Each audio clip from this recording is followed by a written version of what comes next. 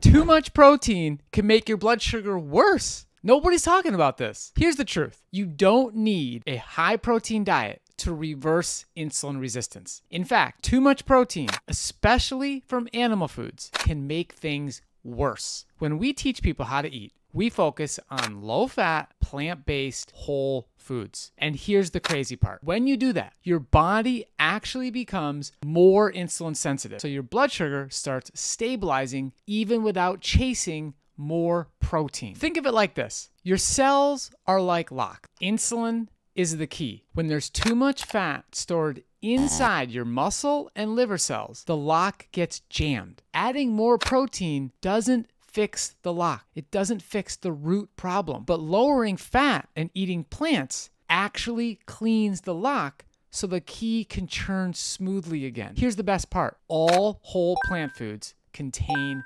protein. If you're eating enough calories from fruits, vegetables, beans, and grains, you're naturally hitting your protein needs. You don't need to stress about this at all. And you'd be fueling your body with the exact foods that improve insulin sensitivity. So don't fall for the high protein hype. If your goal is reversing insulin resistance, put your focus on lowering fat and eating whole plant foods. The protein will take care of itself. Comment the word training and we will send you a free video training I just recorded on how to reverse insulin resistance so you can improve your A1C and lower your fasting blood sugar levels permanently.